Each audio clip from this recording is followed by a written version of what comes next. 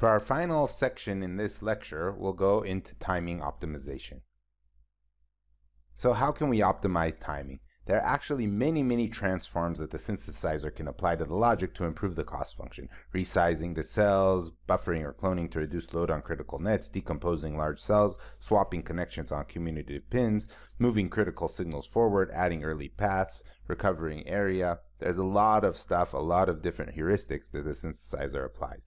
Let's take a simple example. So we, after doing all kinds of synthesis and technology mapping and so forth, we arrive at this type of netlist, and we see here that these two inverters are in line, and they actually aren't doing anything. They're just buffering a signal, so we can remove them possibly and maybe save some time, because the delay here had these two gate delays where the delay here doesn't have any. That's just a really simple, maybe trivial example, and it may not be correct depending on the load and so forth. But let's see a few of these heuristics that are actually useful and optimized. So we'll start with resizing, cloning, and buffering. Resizing, it's also one of these basic straightforward things. We have this NAND gate, and we have a lib file of the NAND gate that describes how it works. And we have three different NAND gates. We have a red one called A, size A yellow one size B, and a green one size C.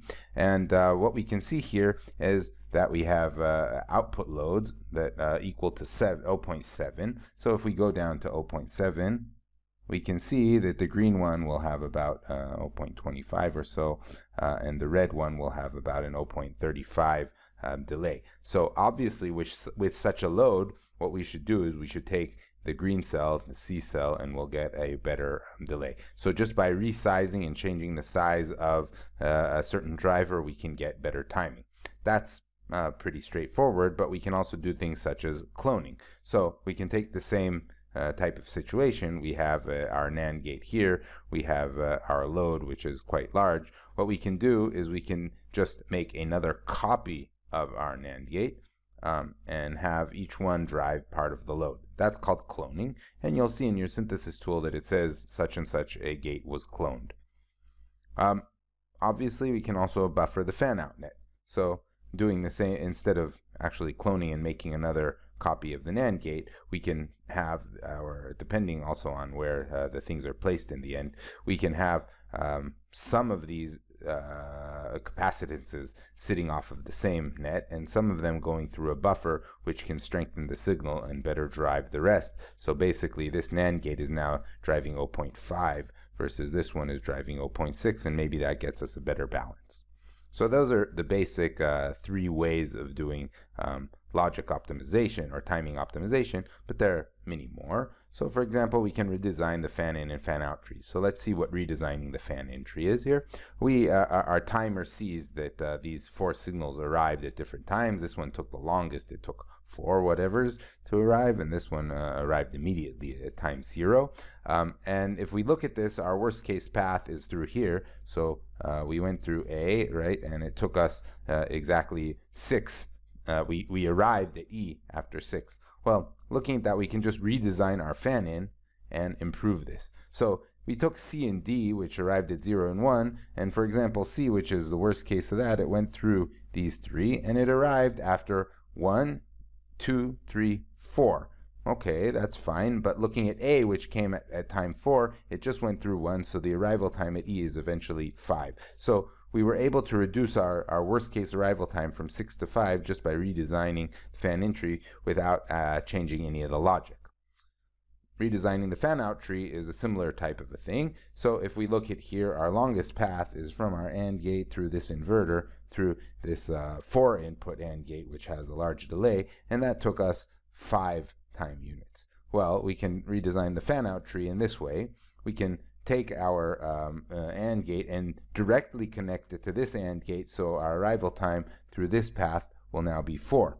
On the other hand, we can stick some sort of a buffer that it separates our load over to here. We can make it even a bigger buffer, and then it drives these guys. If this buffer had a delay now of 2 because it has a larger fan out, then this takes 1, 2, and 3. So we get another arrival time at 4, and we balance these 2 to be 4 instead of being 5 as we had before. So that's another way of restructuring the fan out to achieve better timing Of course, we didn't change the logic here. Another way to do things is to decompose and swap.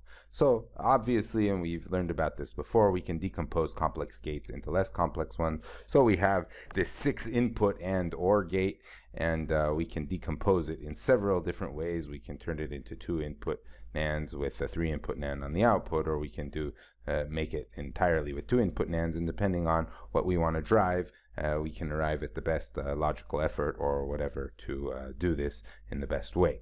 Another thing is we can swap commutative pins. So this is a simple sorting type of thing, and it's based on the fact that not all pin delays are the same, and not all paths through the logic are exactly the same. So again, we have these arrival times. So this signal arrived at time 0, and this signal arrived at time 2.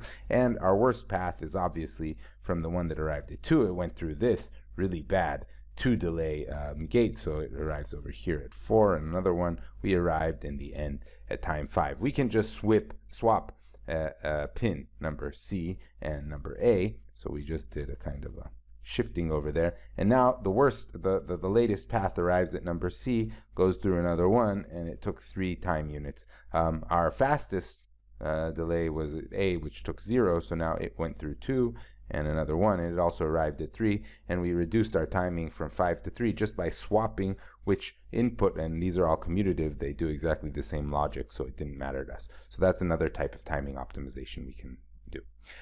The most complex type of timing optimization, it's often something that designers are very scared of doing, in fact, is to do what's called retiming. Retiming is something a bit more complex.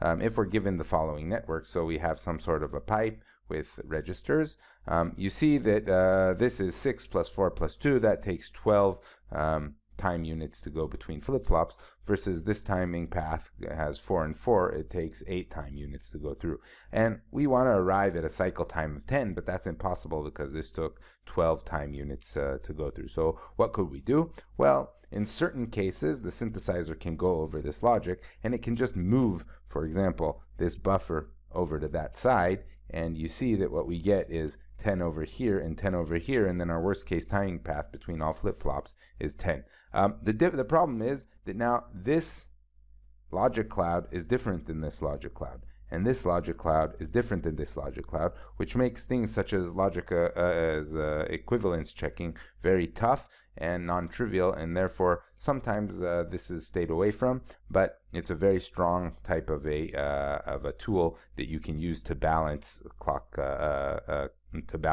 different timing paths and reach a higher throughput in the end.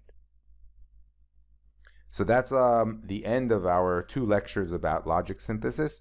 A lot of all the algorithmic stuff basically was taken from Rob Rutenbar's wonderful Coursera course. I took some stuff from IDESA, which shows has a great set of courses to learn how to do things. Of course, John Rabai's low power design essentials and other types of things that I was able to find around the internet. Thank you.